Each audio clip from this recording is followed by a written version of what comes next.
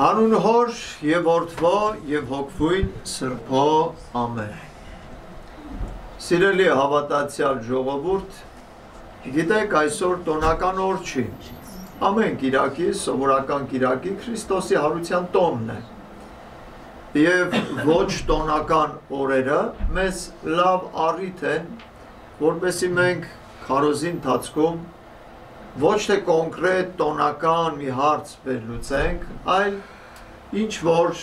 երկրին, մեր կյանքին վերաբերվող, մեր իրականությանը վերաբերվող ինչ-ինչ կարևոր հարցերի անդրադառնանք և որպես հոգևոր մեզ սնունդ դուրս քաղենք Աստծու խոսքից, Աստծու շնչից, Աստծու Աստվածաշունչ գրքից,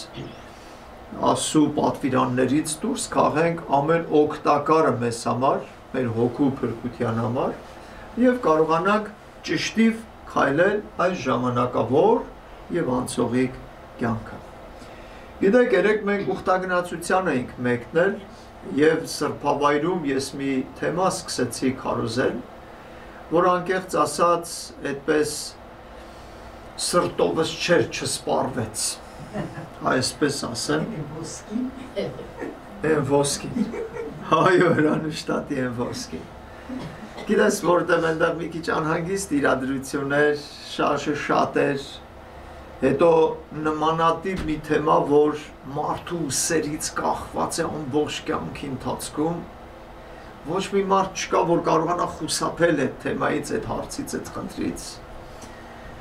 Նա անպայման պիտի ճիշտ և հավասարակշիռ պատկերացում ունենա նմանատիպ հարցերի վերաբերյալ։ Մանավանդ գիտեք, հավատքի դաշտի մեջ, ես սա էլ կուզեմ հատկապես ասեմ, մի թեմա, երբ որ սկսում ես վերլուծել, դրա մասին հենց սրբազան ավանդության մեջ մի քանի տարբեր կարծիքներ կարող ես գտնել։ Եվ մի քանի տարբեր կարծիքներից որն է քո շնորհը, որով դու պիտի ընթանաս։ Այս երկար տարիներ հայսմավուրքը կարդալով, բազմաթիվ սրբերի վարք սերտելով, սովորելով, փնտրել եմ նմանատիպ հարցերին պատասխան, որտեղ գիտեք, երբ որ քրիստոնեական կյանքի մասին ենք խոսում, այդպես անաստված, անհավատ և Աստծո խոսքը հեգնող մարդիկ մշտապես այսպես մի ուղղության վրա են ուղղորդում և քեզ թվում է, թե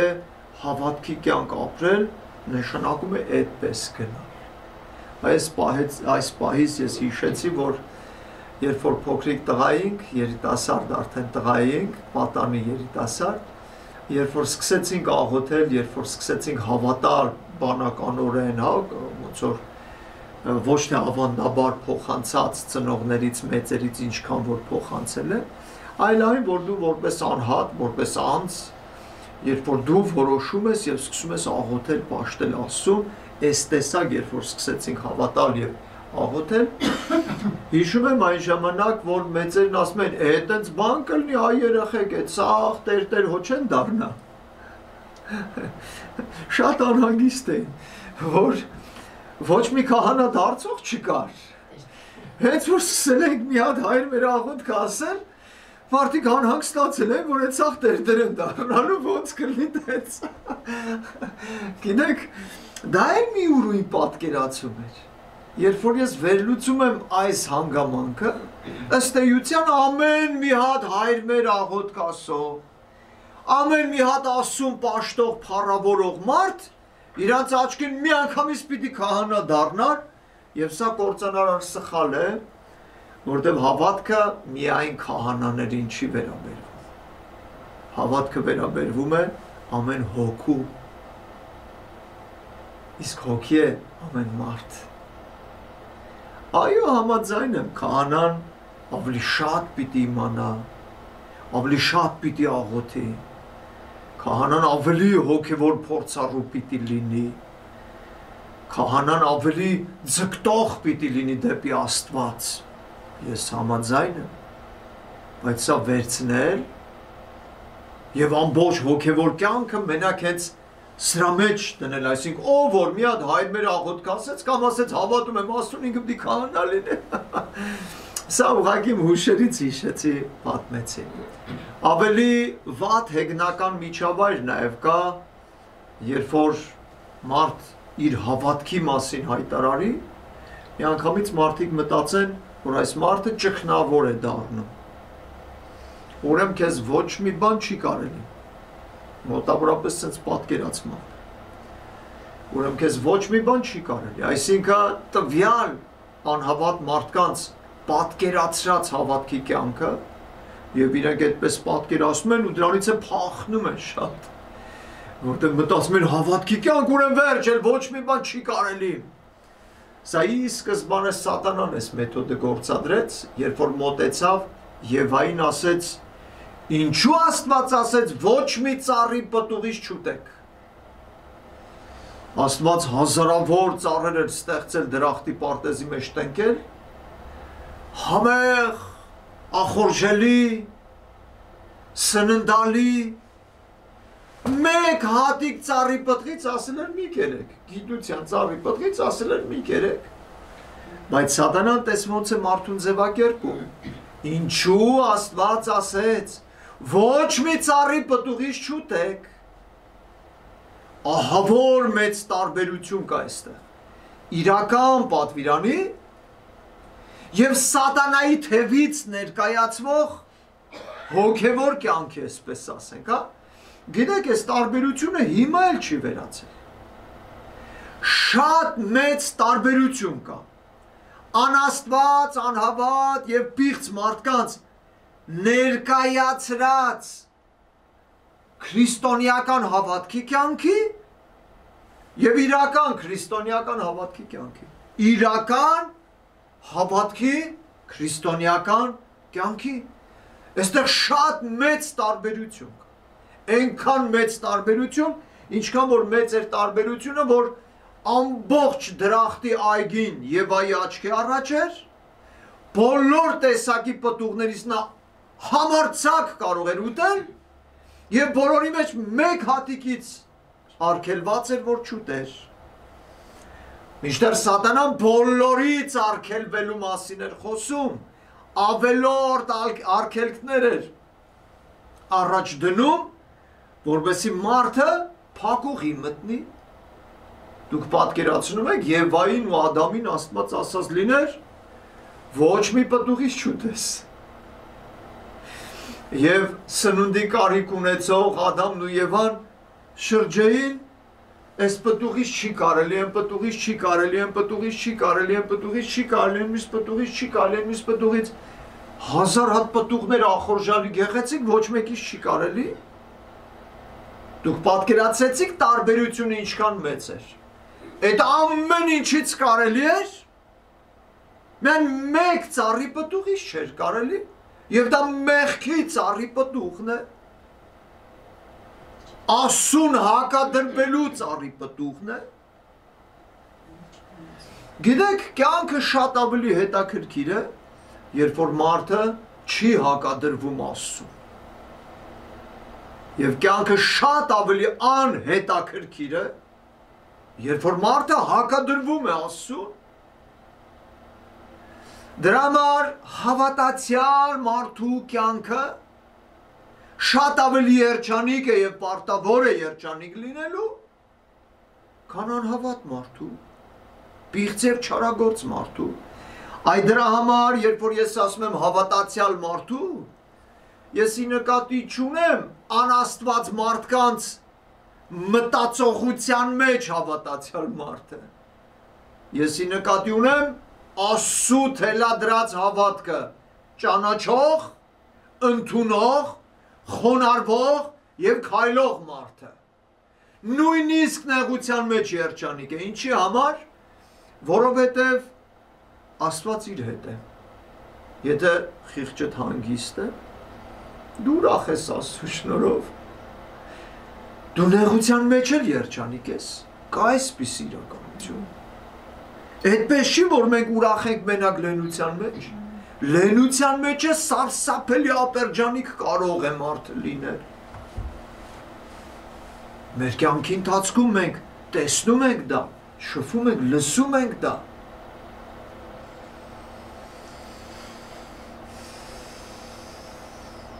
Ականատես ենք լինում, մարդկանց տառապանքներին ենք մասնակից լինում։ Այս պահին հիշեցի մի օջախ, որ հրավիրվել էի տնօրինեքի, շատ բարեկարգ օջախ էր։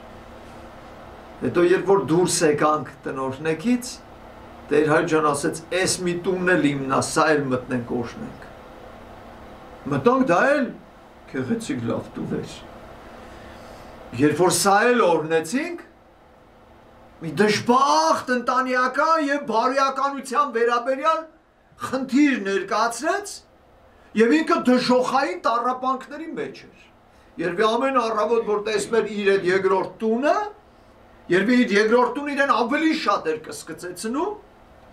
դե խնդիր ուներ իր զավակի հետ, բարոյականության հանգամանք կար այնտեղ եւ մարդը տառապյալ էր ամեն օր։ Ինչը որ մենք ձևակերպում եւ ասում ենք, կյանքի փորձից ենք ասում։ Ոչ թե մենք չգիտենք փողը ինչ է, չգիտենք ոսկին ինչ է։ Դե տենց չգիտենք, գիտես ասում ենք պեչի տենց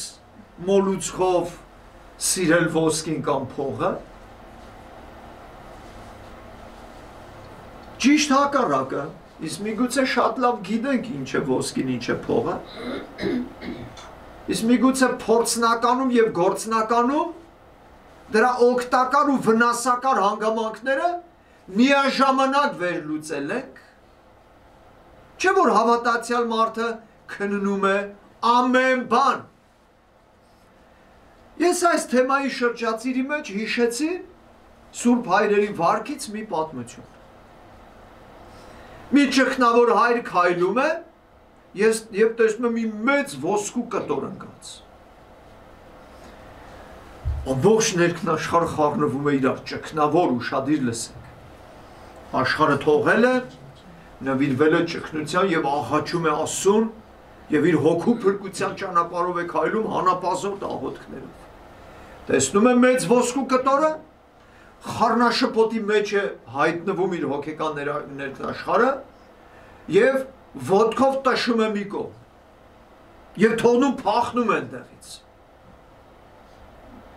Ես խոսում եմ սրբազան ավանդության մեջ կարդացած իմ պատմությունից։ Ես մտածեցի, որ եթե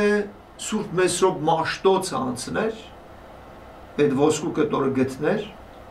մի հատ էլ ավել դպրոց կկառուցեր։ Ես մտածեցի, որ եթե Սուրբ Գրիգոր Լուսավորիչը տեսներ,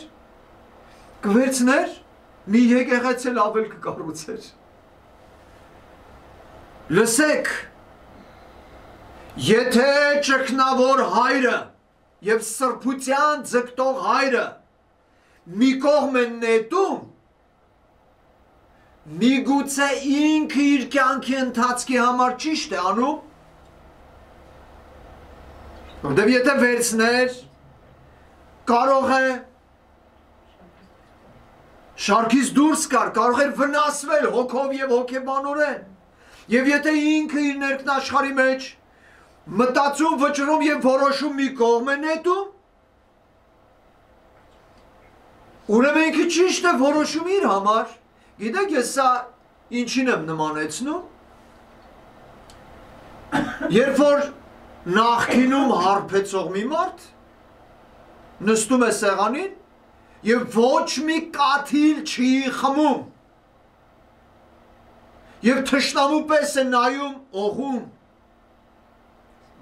եւ եթե որևէ մեկը կողքից մարդուն դիտողություն է անում, դե գիտես չափավոր կարելի է եւ այլ, ես էլ այդ մարդուն եմ դիտողություն անում,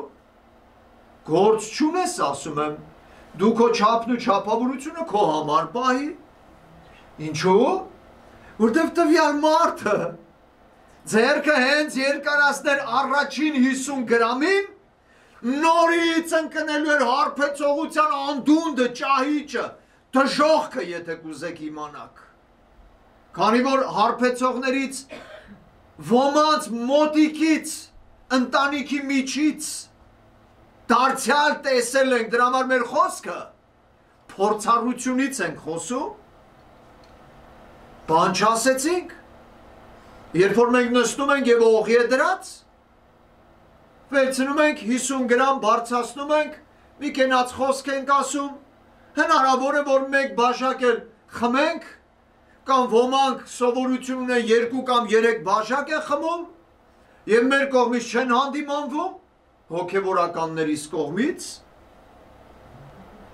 Աստծու պատվիրանների կողմից թերևս այսպես ասենք, որովհետև գիտեք, հոգևորականներ տարբեր տեսակի, որ ասում ենք հոգևորականներ, չգիտեմ, մի հսկա խայտաբղետ բազմության նկատի ունենք, որովհետև եթե որևէ մարդ մեկ բաժակ կգործածի և դա առողջությանը օգուտ կլինի, և իր համար դա սովորություն է, այստեղ մենք մեղք չենք տեսնում և Աստծու խոսքը մեղք չի տեսնում, բայց երբ որ մի մարդ բազմաթիվ հարբեցողություններ կան և կյանքը կոտնահարի և կավերի հարբեցողության մոլուցքով, անշուշտ այստեղ Աստծու պատվիրանները մեծ խնդիր են տեսնում և սա արգելում են միանշանակ։ Դրա համար նմանատիպ նաև դրամի և ոսկուն վերաբերվող հարցն ու հանգամանքը։ Երբ որ մի մարդ հայտարարում ասում է ես սիրում եմ փողը, սիրում եմ ոսկին, գիտեք, այդ սիրելու հայտարարությունը հրավերք է մյուսներին էլ սիրելու։ Համաձայն եք թե ոչ։ Օրինակ, ես դեպքեր հիշեցի, երբ որ ասենք մի աղջկա ուզող չկա։ Հենց որ մեկը ուզում է, 3-4 հոգի միանգամից սկսում են ուզել։ Եվ սրանց մեջը սկսում է վիճաբանություն կամ անհաշտ դրություն։ Մի ապրանք, միտեղ դրված է, ոչ ոքի պետքը չի այդ ապրանքը։ Մի խելամիտ վարպետ մարդ տեսնում, գնահատում է, որ դրանով ինչ-որ մի լավ բան, միանգամից շատ մարդիկ սկսում են հայտնվել և արժևորել այդ ապրանքը։ Դրա համար սիրելի հավատացյալ ժողովուրդ, սիրել և հայտարարել սիրո մասին, նշանակում է ուրիշներին էլ հրավիրել սիրելու։ Բայց արդյոք դրամն ու ոսկին այն իրականություններն են, որոնք պիտի այդպես բարձրաձայն սիրվի և հայտարարվի սիրելու մասին։ Ես չգիտեմ, օրինակ մտածում եմ։ Արդյոք Աստծու պատվիրաններին համապատասխան և համահունչ է, որտև գիտեք, մյուս կողմը երբ որ նայում ենք, ես ատում եմ ոսկին, ես ատում եմ դրամը, ոչ պետք է սիրել, ոչ պետք է ատել, իսկ ինչու ես ատում, չէ որ մենք Տեր Հիսուս Քրիստոսին իբրև օրինակ ունենք, Տեր Հիսուս Քրիստոս իր խմբի մեջ, առաքելական խմբի մեջ, աշխարհը լուսավորող առաքելական խմբի մեջ բյուջե ուներ և այնտեղ դրամ էր դրվում։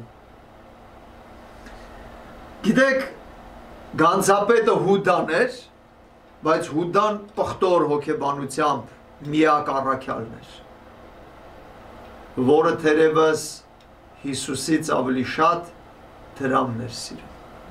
Այդ տեսակ համեմատությունը ուր հասավ։ Մտածում էր, որ Հիսուսին հավատալը, պաշտելը իր համար կարող է ապագա չլինել։ Այսպես մարդկային ձևակերպումով եմ ձևակերպում։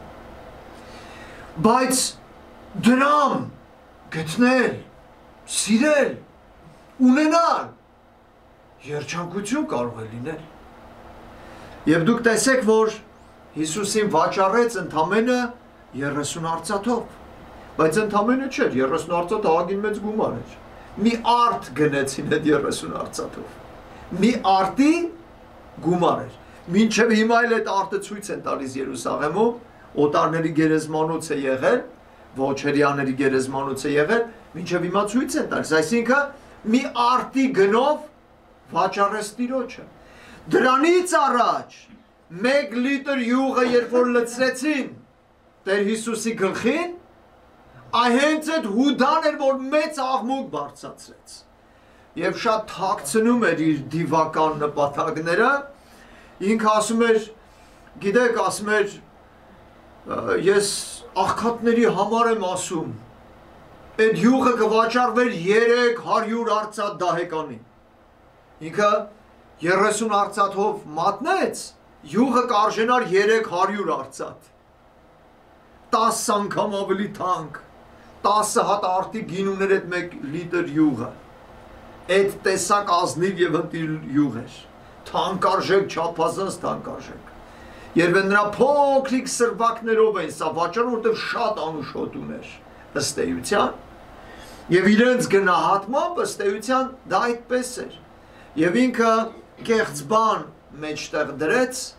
եւ դրամ այլ Սուրբ Հովհաննես ավետարան իջը մյուս առաքյալներից մեկ ուրիշը իր ավետարանի մեջ գրում է Հուդան